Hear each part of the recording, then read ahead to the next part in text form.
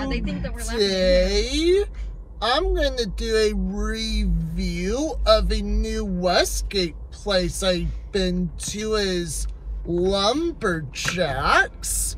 And Zach, what do you think of Lumberjaxes? If you want to feel like a Viking, you go to this place. You pick up the axe, and you just see your enemy in front of you. Sometimes your enemy might be a small child. That's okay, because their targets are pretty small. So it's great for both enemies.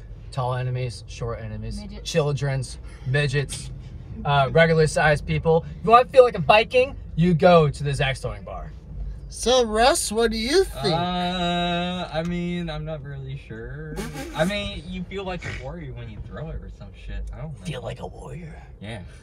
So McKay, what do you think? I got a lot of anger out. And for me, I thought it was really fun.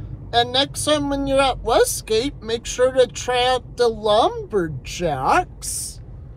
Is it worth checking it out? It's 100% worth checking out. It teaches you how to murder. Do you have anything else you want to say? Nope. So Russ, do you have anything else you want to say? I don't know anything. What else to say? Oh, McKay, do you have anything else you want to say about the review? No.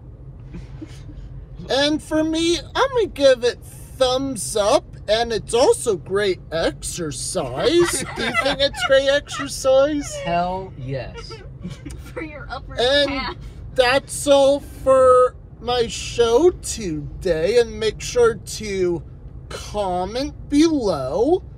Don't forget to subscribe.